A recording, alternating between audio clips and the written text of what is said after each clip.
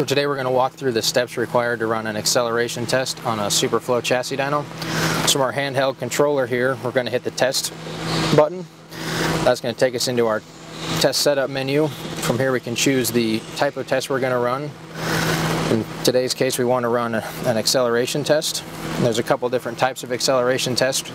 We're actually going to tell it that we want to run a timed acceleration test, which will let us run from a starting mile an hour or RPM to an ending mile an hour or RPM over a set duration of time. So I'm going to select our timed accel test.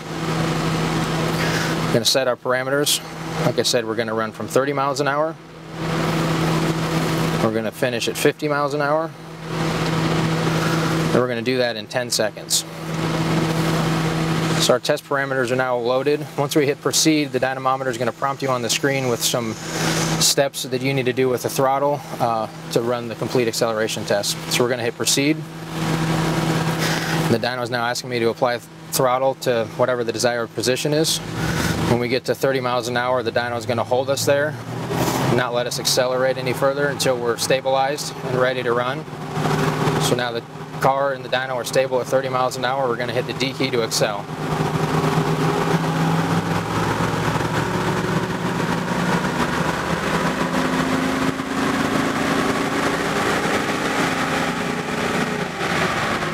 And that's it. That's how you run an accel test on a SuperFlow Chassis Dyno.